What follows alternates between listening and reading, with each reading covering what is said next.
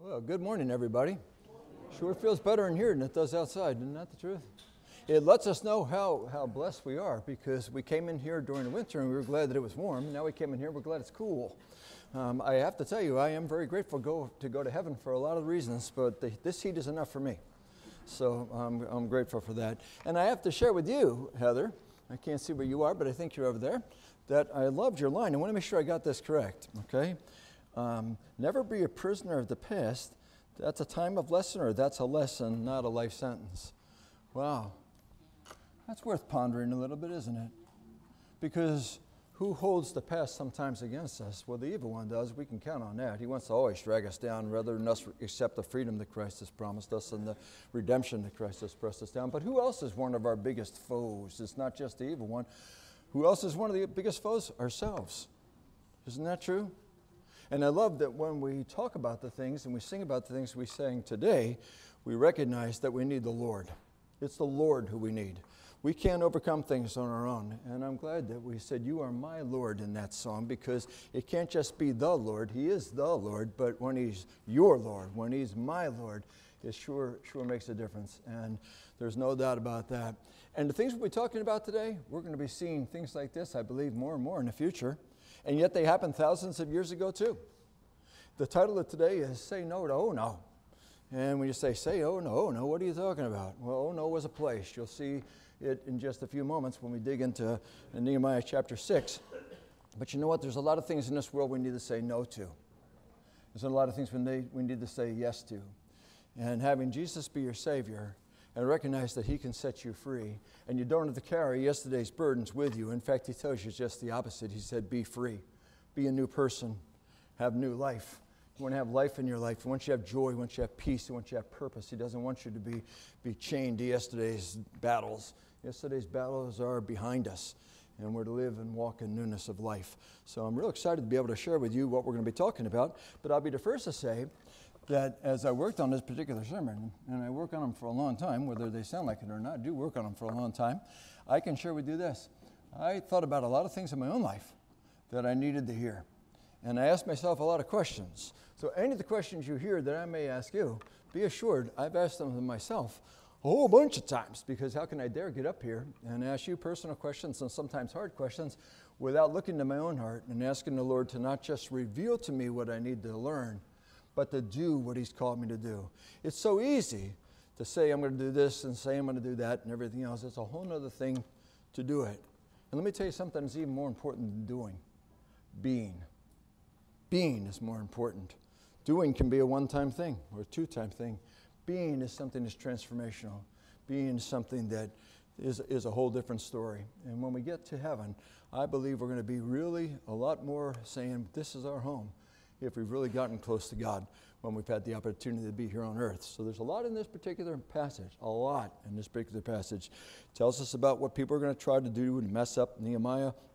Also tells you about some of the things that people do to try to mess up other people. And it tells us, too, how we need to be protected from some of the same battles that are going on now that went on thousands and thousands of years ago. So let's go to Lord in prayer, and then we'll go to Nehemiah chapter 6. We're going to hop around a little bit, but we're going to primarily be in Nehemiah chapter 6. Father, I thank you, Lord, that you are a great God. And Father, we thank you, Lord, that you inhabit the praises of your people. And Father, it's a praise to know that a big group of our people today went out early in the morning to go on a mission trip. And they gathered together at 3 o'clock. And then they got in a bus that drove them all the way up to Philadelphia. And now they're going to fly from there, Lord. Father, we pray, Lord, that they just would really feel your power, your peace, your comfort, your strength. Stretch them and grow them in every way. May the people who they come in contact know that they are different than what they could be, because they choose to serve you.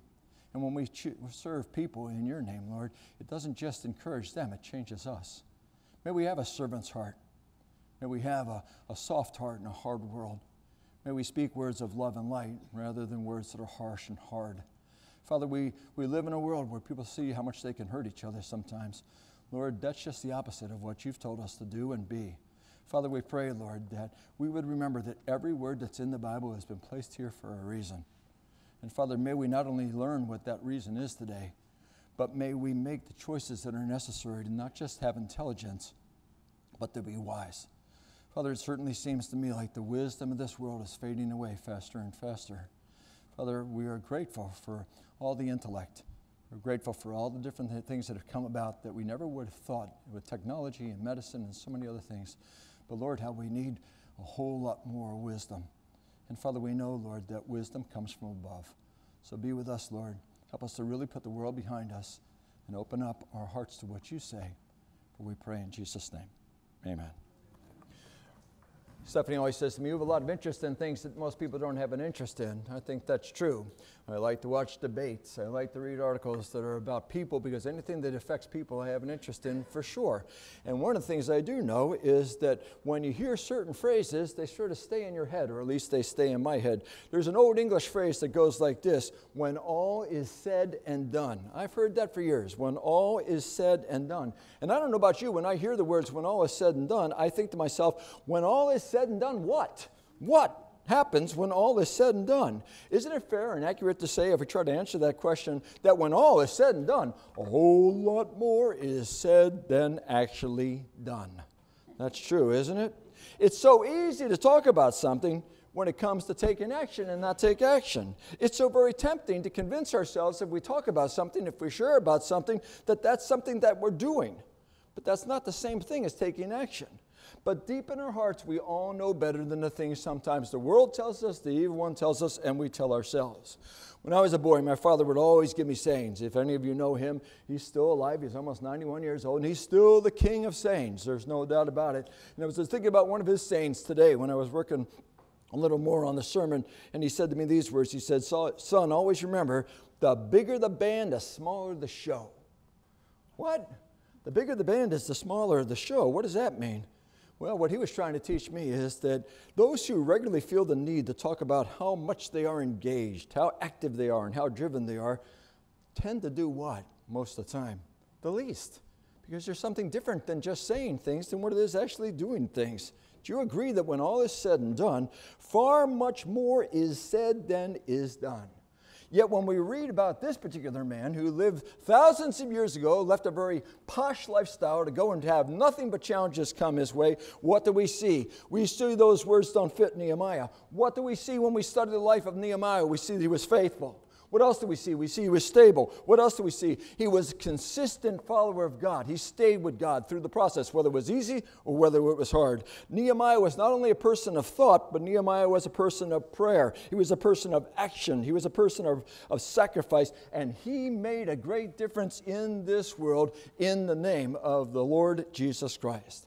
Now, as we move into chapter 6 of the book of Nehemiah, the wall of Jerusalem has been built.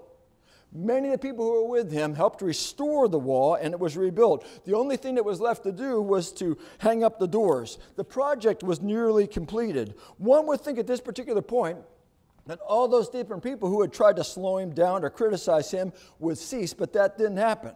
There was still an entrance point, an opening, and that's all it took for the evil one who opposed the work to go on the attack. Make no mistake about it. If you're a Christian, you will be under attack because the evil one does want to try to bring us down, and we need to be aware of that and take that truth and put it in our hearts because it is true. And when I ponder what took place with Nehemiah, when I ponder what takes place still in the world that we live in today, I think about a passage of Scripture I want you to see. So keep your finger in Nehemiah, but go with me to the book of Ephesians, Ephesians chapter 4. Paul is speaking now, speaking to a church that's challenged. And he says these words in Ephesians chapter 4, verse 26. He's giving a warning. And what's the warning say? He says, in your anger, he's being real personal, in your anger, do not sin. Now, let's stop there just for a moment. Is there such thing as righteous anger? Yes, there is. Jesus showed some righteous anger when he was here. There is such thing as righteous anger, but who among us doesn't know there's a whole lot more unrighteous anger that's in this world, and sometimes the unrighteous anger that comes our way is sent by other people, and sometimes we send it to others and we also send it to ourselves, but that's not where the verse stops. Look what happens after that. It says, do not let the sun go down where you are still angry. He said, don't just keep on carrying an anger spirit. It's not going to do you any good. I've never seen unholy anger help anybody, but I've sure seen it hurt a lot of different people. But what's the main reason? He says that we need to be careful about this. Well, look how the verse continues. And do not give the devil a foothold. Don't give the devil an opening.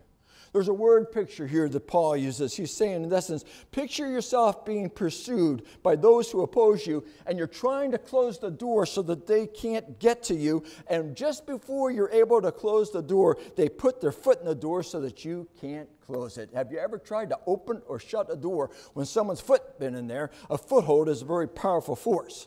Footholds, even the smallest of footholds, can not only be dangerous, they can be very dangerous. That's why when the apostle speaks about this in the book of Ephesians in verse 26, what's he referring to? He's referring to unholy anger. Unholy anger gives birth to a lot of sin. The evil one loves when we have unholy anger, and believe me, when we give him that opportunity, he loves it and he's glad to take it. Please know that when we choose to express unholy anger, it doesn't help anyone at all. Have you ever seen anybody share unholy anger with anybody and see any good come of it at all? Well, I haven't. In fact, just the opposite takes place. When a person is sharing unholy anger, what happens? There's a whole lot more pain going on. And what else is happening? Other people are feeling more pain. And what's happening inside of you, whether you recognize it or not, is hardening your own heart. I say to the Lord almost every day, looks like a good day for you to come back to me.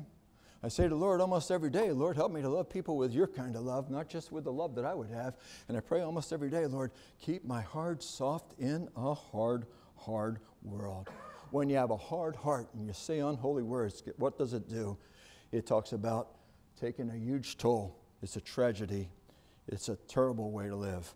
Now, I want you to see something more because there's another foothold. Go with me, if you will, from there to Psalms chapter 141.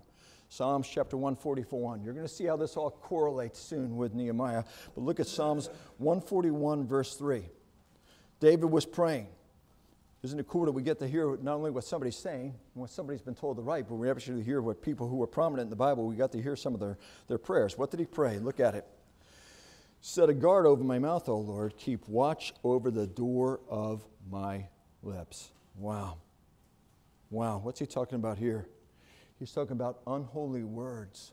Be careful of unholy words. Be assured if you're sharing unholy words, the devil will see it as a foothold and he's glad to take it. This is such an important truth. I want to chase it just a little bit. Go with me, if you will, to Proverbs chapter 10, verse 19. Proverbs chapter 10, verse 19. What are we talking about? We're talking about saying not only unholy anger, but now we're talking about saying unholy words.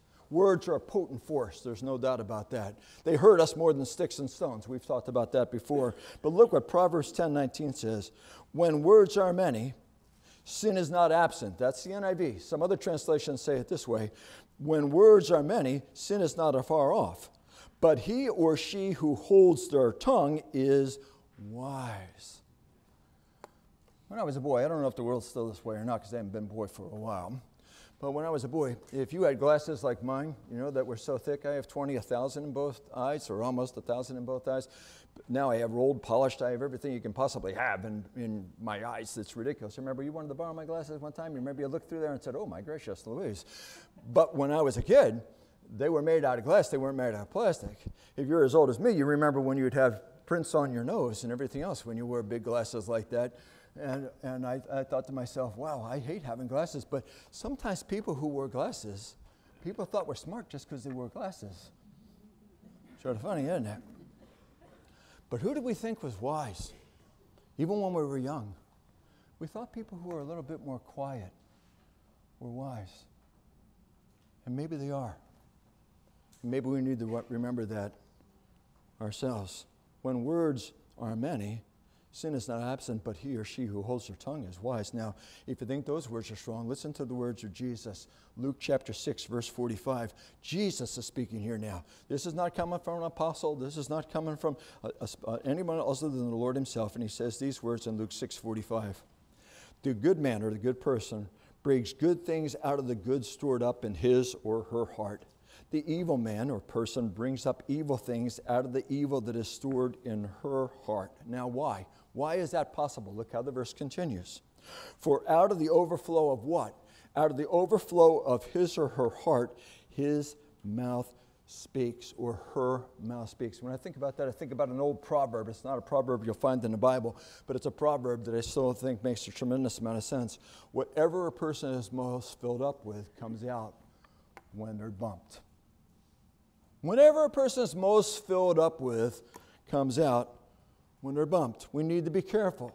We need to be careful because we can speak words of life or we can speak words of death. What did we just finish saying? Jesus is giving a warning about being careful because when you say too many things, you're heading in a dangerous plight. But that's not all. That's not the only thing that's shared by Jesus when it comes to word. So once you see one other thing, go with me to Matthew chapter 12. Again, the Lord is speaking. What's he talking about? He's talking about using unholy words. And in Matthew chapter 12, verse 36 and verse 37, he says this. He says, "But I tell you," he's being very plain about who's doing the talking. He's being very plain about who's the one who's speaking and why he's speaking the way that he is. "But I tell you that men or people will have to give," there's no exceptions in this, will have to give what? Have to give an account on the day of judgment for what? For every careless word, not some careless words, not a few careless words, but every careless word they have spoken. "For by your words," this is very personal, you will be acquitted, and by your words, you will be condemned. I read that and I think to myself, I need to watch my words. I need to make sure that I'm sharing words that are a blessing, sharing words that are kind, because unholy words can take people down, not just the ones who hear them, but also the ones who say them. Now look back with me at one more before we launch too much into the book of Nehemiah. You're going to see why in a moment. Psalms 141. Psalms 141. Look at verse 4. David again is praying. We get to read what he has to say. I really appreciate his openness. He says, "Let not my heart," notice he didn't just say his mind or his emotions. He said, "Let not my heart be drawn away to what is evil, to take part in wicked deeds with men who are evildoers. Let me not eat of their delicacies." Do you see the other foothold that's being mentioned? Not only is it a bad attitude, not only is it bad words, he's saying be real careful of unholy thoughts. Maybe you don't know all the thoughts that you're thinking, whether they're holy or not, but God does. God does. Be careful of unholy thoughts. What are you saying, Pastor Ron? I'm saying unholy thoughts will give the devil a foothold, and make no mistake about it, he'll be very glad to take it. The Apostle Paul expounded on this in 2 Corinthians chapter 10, verse 4 and 5. He said, "The weapons we fight with are not the weapons of the world. On the contrary, they have divine power to demolish strongholds. We demolish arguments and every pretension that sets itself up against the knowledge of God, and we take captive every thought." Now, why is that so important? Why are we looking at that when we are in the book of Nehemiah? Well, I'll tell you why it's so important. Look at the next few words. To make it obedient to who? To make it obedient to Christ. Now, think with me about the things we've talked about thus far. Why is it so important that we take our thoughts captive? Well, let me answer that question for you. When we choose not to take every thought captive, some of those thoughts take us captive. Have you noticed that? We think we're catching other people. We think we're damaging other people. We think we're straightening other people. But what we're actually doing is we're indicting ourselves. It's taking us captives. When we choose not to take every thought captive, some of those thoughts tend to take us captive. That's why the Bible tells us in Philippians, when they're going through a very difficult time, it says, think on things that are good. Think on things or dwell on things that are holy. Time and again, the Bible tells us what? It tells us to guard our heart, for it is the wellspring within us. It's the thing that gives us life, real life, true life. Well, why did I share all that with you? Well, I'll tell you why. Nehemiah was about to face every single foothold we just finished talking about. Those who opposed him when he was trying to build the wall, they used unholy anger. We talked about that. Unholy words. And they were certainly driven by unholy thoughts. Well, what happened? What happened specifically? The first assault we see is in Nehemiah chapter 6. Let's look at verses 1 and the first part of verse 2. It says, "When the word came to Sanballat, Tobiah, and Geshem the Arab, and the rest of our enemies, that I had rebuilt the wall, and not a gap was left in it, though up to this time I had not set the doors and the gates, Sanballat and Geshem sent me this message: Come, let us meet together in one of the villages on the plain of Ono."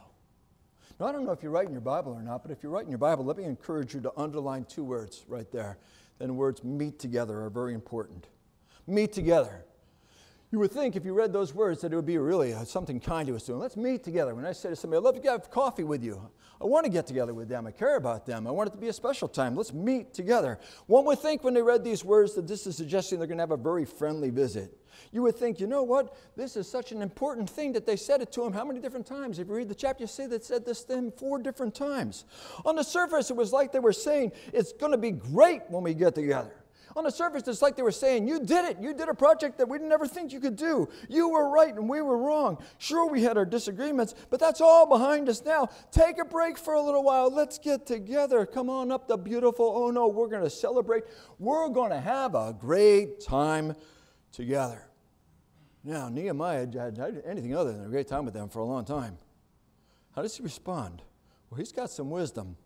How does he respond to their invitation to their bleeding? Look with me at the second part of verse 2 through verse 4.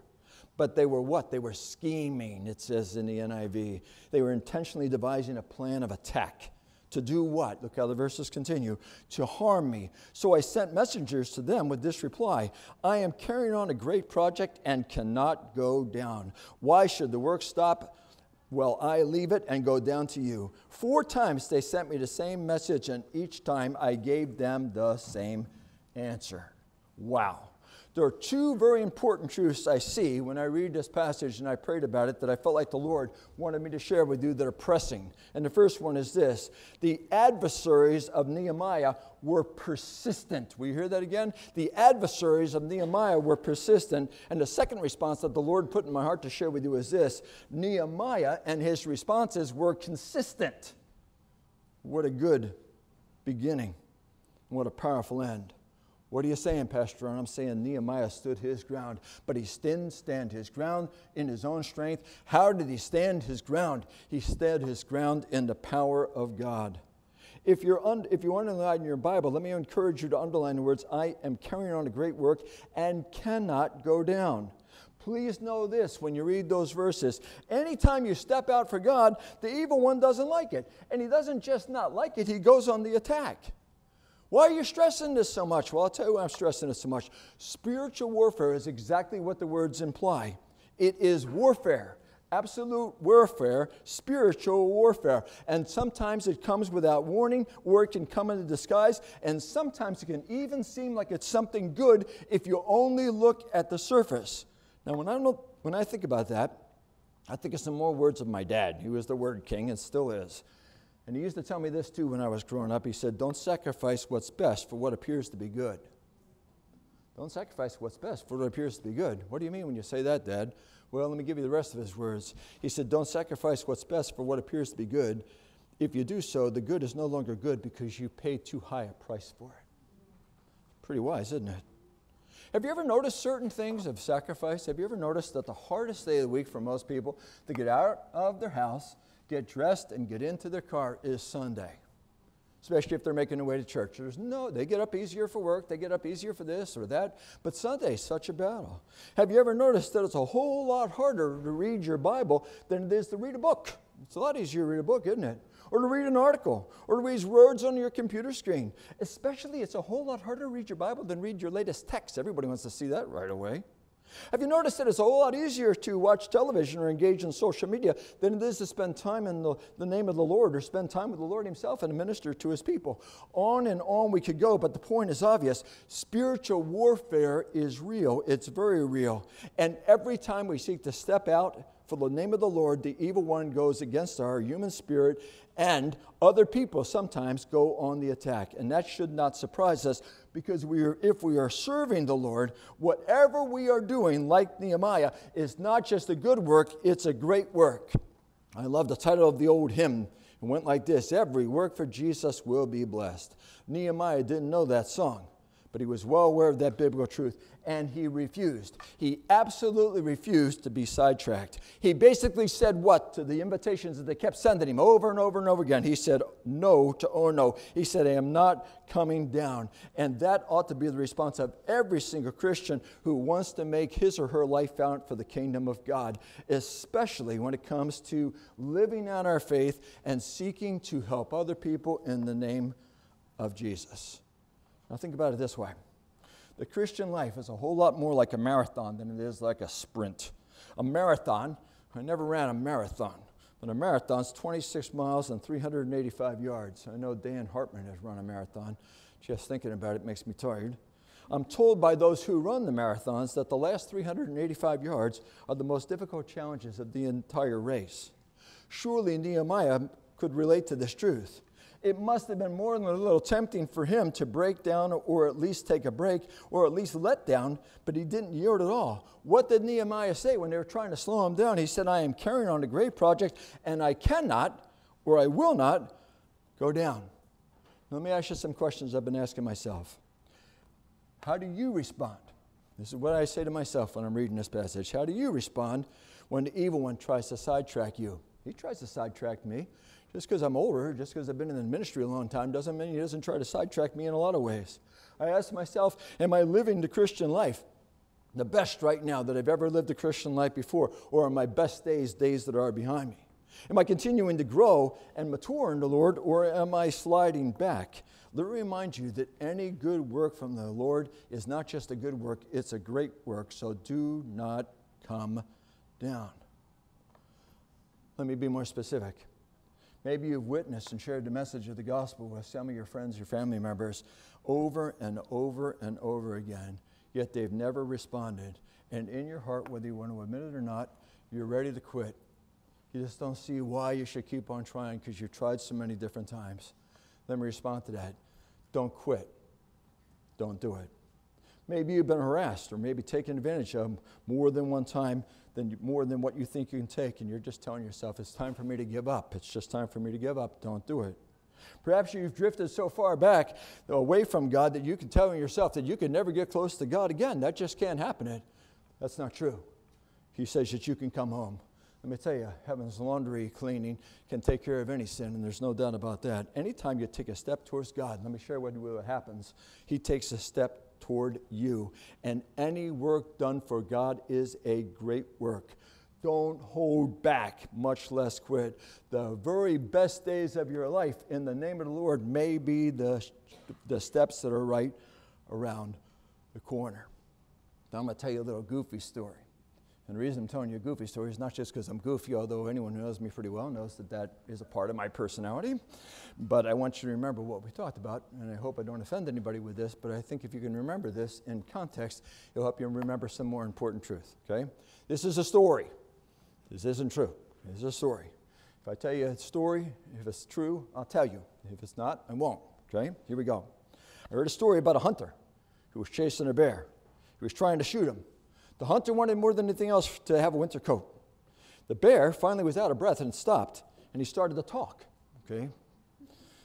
Okay, I'm not going to chase that, okay? He said, let's talk about this. You want a fur coat, and I want a meal. Let's sit down and let's discuss our situation. Well, the hunter had been chasing him for a long time, and he thought, well, that's a reasonable thing to do. So he sat down, and he talked to the bear. And guess what happened? Before long, they both got what they wanted. The bear had a meal, and the hunter wore a fur coat. It just wasn't the fur coat that he expected he'd be wearing. You understand what I'm saying? Understand what I'm saying even at a deeper level. Say no to oh no, because it manifests itself in so many different ways. Don't ever step back from what Christ wants you to be and what Christ wants you to do. There's an old writer, an English writer, who I think was totally gifted of God. His name was John Greenleaf Whittier, and he wrote these words, and these words are potent to me. He said, the saddest words of tongue or pen are these: it might have been. It's not uncommon. I think, I wonder if I could have been this, or I wonder if it could have been that. But in the Christian community, when it comes to spiritual things, don't have that be a title you look back down. Find out who you can be. Don't let these words apply to you. It may have been. Don't miss God's best. Don't come down from your place on the wall. Well, when the friendly attack didn't work, think the evil one's going to quit? Did he just quit with Jesus when he was trying to persuade Jesus not to do the things? No, he kept on coming at Jesus, and he's going to keep on coming at Nehemiah, and he keeps on coming to us. He's relentless, isn't he? Look back with me at what we see in the life of Nehemiah in verses 5 through 7. He says, then the fifth time, Sanballat sent his aide to me with the same message, and in his hand was an unsealed, or it's a public or an open letter. in which was written, "It is reported among the nations," and Geshem says it's true, "that you and the Jews are plotting to revolt, and therefore you are building the wall. Moreover, according to these reports, you," he's speaking very directly to Nehemiah, "you are about to become their king, and have even appointed the prophets to make this proclamation about you in Jerusalem. There is a king in Judah. Now this report will get back to the king." He said, "We're going to make sure that that happens. So come, let us confer together." Now, do you see what I do in these words? What were they saying in essence? They were saying, Nehemiah, since you didn't respond to our personal invitation, it was friendly, it was kind, you must be hiding something. Was he hiding something? No. They said, we know what it is, and we're going to tell everybody. We're going to tell everybody that you came to Jerusalem not to try to build the wall, but to start a revolution. You didn't want to build a wall. You want to be king. And if that's not true, come back and talk to us for a little while so you can defend yourself for a while. What are we dealing with right now? What's one of the hardest things to take? What's one of the harshest things to take? Rumor. Did everybody tell a rumor about you that wasn't true? And you chased it down, it just broke your heart, and sometimes the people who listened, sometimes the people who shared, you just couldn't believe would do that. Rumor. That's very clear. Look at verse 6. What does it say? It is reported among nations. Rumors are cloaked like that, aren't they? Rumors are usually inaccurate, or at least very exaggerated. What do we know about Nehemiah? Look at all he's gone through. He wasn't in this work for himself. Look what he gave up. He gave up that great job in Susa, and he turned down all the extra food and extra money that they offered him, as we saw in chapter 5. Yet this rumor, it must have hurt. Let me speak to that for a little while. All rumors hurt. All rumors hurt. Never minimize that truth. All rumors hurt. They not only hurt a lot, they hurt a lot, a lot. My little granddaughter, you see, sings with me a lot of times. We talk a lot of G-Dad, that's granddad, the little Avery talk. And I always say to her, how much does G-Dad love you? And she says, a lot. And I say, a lot? And she says, no, G-Dad loves me a lot, a lot. That's true. How much do rumors hurt? Not just a lot. It hurt a lot, a lot. There's a lot of stuff floating around that's not good.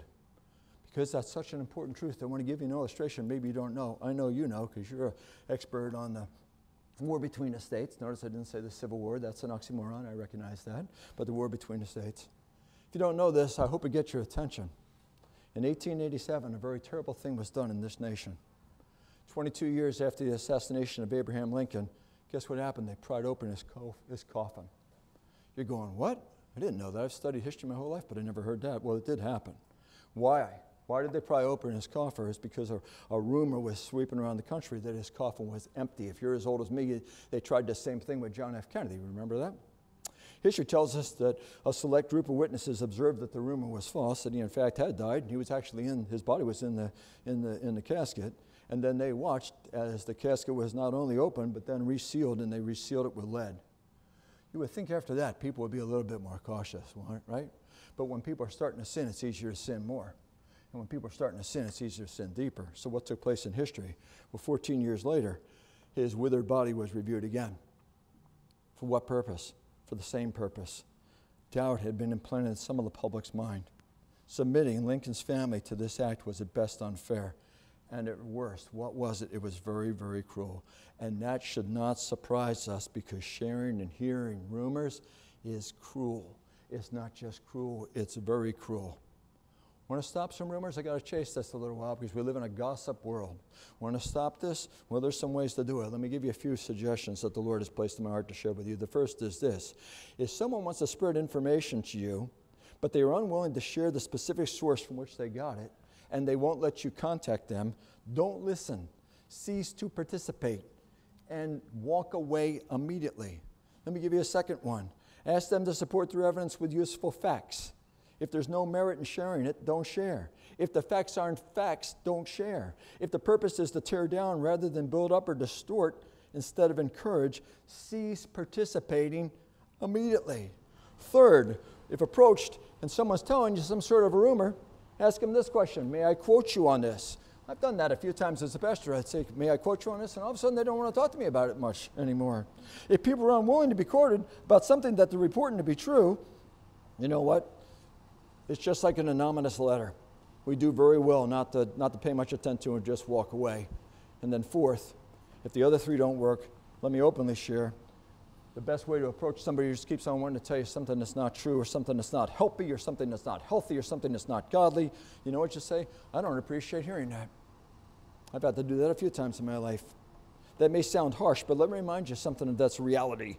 If someone shares something about another person with you, it's only a matter of time and circumstance before they do the same thing to you with someone else. Why is that true? It's true because sin gives birth to sin, and guess what hurt does when it's aimed at somebody? It gives birth to more hurt. And if that's not convicting enough, think about it this way. If they want you to hear something bad about somebody else, they think that will make you happy to hear bad about somebody else. Think about what they're actually saying about your character, that you would want to hear bad things about other people. It's not much of a compliment, is it? May help to use the word, the acrostic, think. I think Gail's going to put that up for me. Think. T, is it true? H, is it helpful? I, is it important? N, is it necessary? K, is it kind? Any information that falls short of this test is unworthy to say and hear, especially for a follower of Jesus Christ. Now let's pop back to Nehemiah. He may have been tempted, but he didn't yield. Look with me how he responds to the rumor. Look at verses 8 and verse 9. He said, I sent him this reply, nothing or no thing. Like what you are saying is happening. You were just making it out of your head. They were all trying to frighten us, thinking their hands will get too weak for the work and it will not be completed. I love these next words. But I prayed, now strengthen my hands. What a great prayer. When we are tempted, when we are weary, when we are troubled, we do well not to look down. We do well not to look to the left. We do well not to look to the right. What do we do well to do? We do well to look up and to pray. And I love what he prayed. He said, Lord, strengthen my hands. And if you're like me, you say, I'll take that prayer, but let me add to it, Lord. Lord, strengthen my heart. Lord, strengthen my mind. I want to be a Christian. I want to be a follower of Christ in my attitudes and in my actions and in my words and my desires. Wow, one would think that he'd be wearing out at this time, but when assault number 2 didn't work, they moved on to assault number 3. The evil one is relentless, isn't he? Spiritual warfare is absolutely real. Look what happens next. Look at verse 10. One day I went to the house of Shemaiah, the son of Delaiah, the son of Methabel, who was shut in his home. He said, let us meet in the house of God inside the temple, and let us close the temple doors, because men are coming to kill you. By night they are coming to kill you. You see what's happening in this particular passage? A false prophet had been hired. For what purpose? To try to scare Nehemiah. How does he respond? Look at verses 11 through 13. But I said, should a man like me run away? Or should he go into the temple to save his life? I will not go. I like those next 2 words. I realized he woke up that God had not sent him, but he had been prophesied against me because Tobiah and Sanballat had hired him. He had been hired to do what? To intimidate me. So I would commit a sin by doing this. By doing what? By running. And then would give me a bad name and discredit me. What a powerful reminder that as believers, we have not been given the spirit of fear. Nehemiah knew the last place to have fear was in the house of God. And amen to that. Nehemiah wasn't afraid of this man's words because he knew that he was not a man of God. I love what the Bible tells us when it gives us a warning in 1 John chapter 4, verse 1. It says, test or try the spirits to see if they be from God. If somebody's really from God, the words they're going to speak are going to be words, whether they cite verses or not, that are words of life, words of freedom, words of power, words of love. To be able to do that, though, effectively, what do we have to be students of? We have to be students of the Bible. I saw the other day when I was looking at some of the information that's being put out across the world about people's time in the Bible is just becoming less and less and less and less. But to be able to do that just doesn't mean spending time in the Bible. We see another example in chapter 6, verse 14. When he went to the prayer, look what he prayed in verse 14. Says to the Lord, remember Tobiah and Sanballat, oh my God, because of what they have done. Remember also the prophetess Noadiah and the rest of the prophets who have been trying to intimidate me. What was he doing? He is giving those who are pressing him to God. Notice he doesn't say, Lord, change them. He's speaking about not just them, he's speaking about himself. He's saying, and grow me. Help me to be all I can be. What happened next? Look with me at chapter 6, verse 15 and 16. The wall was completed on the 25th of Elul in 52 days. When all our enemies heard about this, all the surrounding nations were afraid and lost their self-confidence. Why? Because they realized that this work had been done with the help of our God. Do you see what I do in these words? When all the enemies heard about the completion of the wall, they were the ones who were afraid. They were the ones who lost their self-confidence rather than Nehemiah and the builders. Why? Why was that true? Well, let me tell you why. It's because they realized this work had been done through the help of God. The work had been done through the help of God. The old song is very true. Let others see Jesus in you. Let others see Jesus in you. Keep telling the story. Be faithful and true. Let others see Jesus in you. People will not believe your words if they do not see Jesus in you. Well, when the wall had finally been completed, who got the credit? It wasn't Nehemiah, and it wasn't the people. It was God. Listen to the last part of verse 16. Our enemies lost their self-confidence. Why? Because they realized this work had been done with the help of our God. Wow. One might think at this particular point the opposition would cease. But it didn't. When I think about that, I think about something I think we all do some well to think about for a little bit. It's amazing how hard the human heart can become. I hear things today I never heard when I was a boy. I hear people say things that I can't believe they say. I see people talk to their children in ways I think, you know what I would give for 2 seconds to be able to share 2 seconds with my daughters, especially my daughters in heaven. Can't believe you treat people like that. I hear people talk to their spouses in ways if anybody else did it, they'd punch them in the nose. I hear people do all kinds of things. It's amazing. If you get in an elevator, I try to see who says hi. I try to make everybody feel comfortable. I get gas, I get out and talk to the guy who's putting gas in the car. I try to be friendly and kind to everybody. But you know what? A lot of people don't. A lot of people don't. And once you start letting your heart get hard, boy, does it get hard. Look what happened. Look at verse 17 to 19. Also in those days, the nobles of Judah were sending many letters to Tobiah, and the replies from Tobiah kept on coming to them. For many in Judah were under oath to him, since he was a son-in-law to Shechaniah the son of Ara, and his son Jehohanan, who had married the daughter of Meshullam, the son of Berechiah. Moreover, they kept reporting to me his good deeds and telling him what I said. And Tobiah sent letters to intimidate me. I know we're going for a little longer maybe today, but you know what? I respectfully, I don't apologize for that, because there's so many things in here I think we need to keep together in the same context, because we're fighting not just a battle out there, we're fighting a war out there, and it is spiritual warfare, and we need to be prepared. I'll tell you what the Lord put in my heart when I read this particular passage. It reminded me that Jesus was tempted often when he was in the wilderness. And time and again, what do the Gospels tell us? They tempted the devil, who not only tempted Jesus, he wants to tempt us. Evil is resilient. It keeps coming. Evil is resilient. But know this, it is no match for God. It's no match for God. Now, how did Nehemiah respond? He's had all this happen to him. Look with me at chapter 7, verse 1 and 2, last verses today.